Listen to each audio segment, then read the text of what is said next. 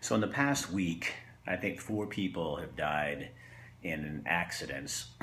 Two guys in a plane crash and a mom and her son in a car accident out near Junction City. And somehow or another, I have connection with all of those people through friends or something like that. And God, I was running this morning. You just can't get it out of my head that how quick, everything's over, and kind of makes you, feel like you really should tell the people in your life that you appreciate and love that you appreciate and love them while you can, because you don't know if on the way to work, and it's not to get paranoid or scared, but I think the reality is this thing called life can be over in the blink of an eye.